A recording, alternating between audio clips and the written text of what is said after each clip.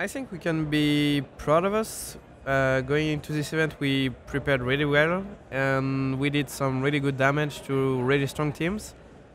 And we are not anymore in that French rivalry. G2 is one of the top teams, one of many, and we are just here to beat top teams, no matter what they are. So, going forward.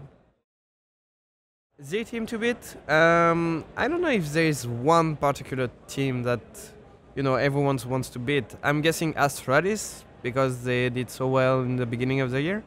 But for me, it's a trio, right? It's G2, SK, and Astralis. And I could say also FaZe, but I don't know why. I'm not feeling that it will last too long. They are definitely a really good team and a top contender, but I'm feeling that G2 is coming right up. It's my personal feeling. I think that they have really strong players, and Carrigan helped immensely to, make them play good. But I think when I watch them, I don't know, their system might be a bit flawed, and I'm just feeling that G2 is going to grab that third spot. I think they work more on that chemistry and team play that every team wants to get because it's really good when you have it. And I think FaZe might be a bit slower, and maybe not when they peak. It might be just a bit lower than G2 when they do. So yeah, that's why. I will start with Nico because I think he's an amazing player. I'm gonna go all-star, okay? I think it can mesh up really well with Coldzera. I will go with Fallen as well, definitely. And I have 4, right? Yeah. So the last one will be. So I have 2 Brazilian, 1 Bosnia. It's really hard, like so many good players to pick from. I think I will go with Dupree. Yeah, Dupree.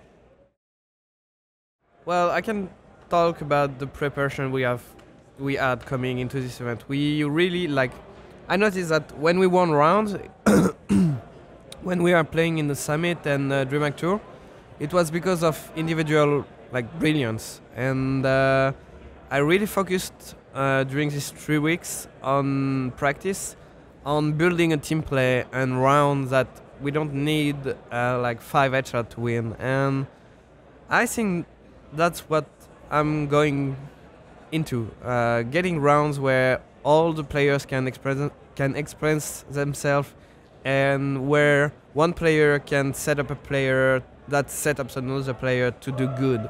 And I think this is my goal because actually it's really fun and it works really well. Well, what are they doing exactly, right? This is a problem. It was definitely a really big boost when they come up with the majors. It was insane. I mean, everyone wanted to be at the major, wanted to win, wanted to be part of the club. But I think that Valve definitely took a step back, maybe.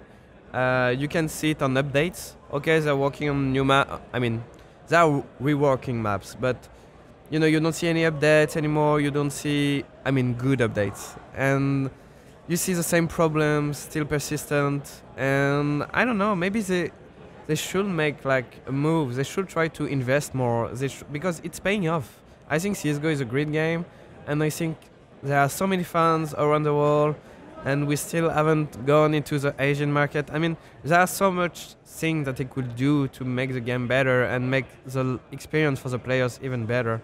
Yeah, but they have to go into it and go deep, but they just don't. It was really fun because I never experienced being in an environment that is so chill and so cool. And I think they did a great job of making player comfortable, and I really want to thank them for that. It was just overall really good. Even if we didn't made any good impression, it was such a good event to play at. So it's still fresh, it's still pretty new. I think we are working pretty good together.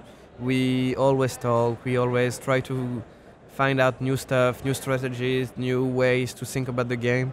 And even if we fight, actually, sometimes it like only positive for now comes out of our relationship, which is really good because you can fight, you can be like you can agree together, you can disagree, and we always come up with something new, something to look forward, something to move forward. And I think, yeah, overall we do a great job working together.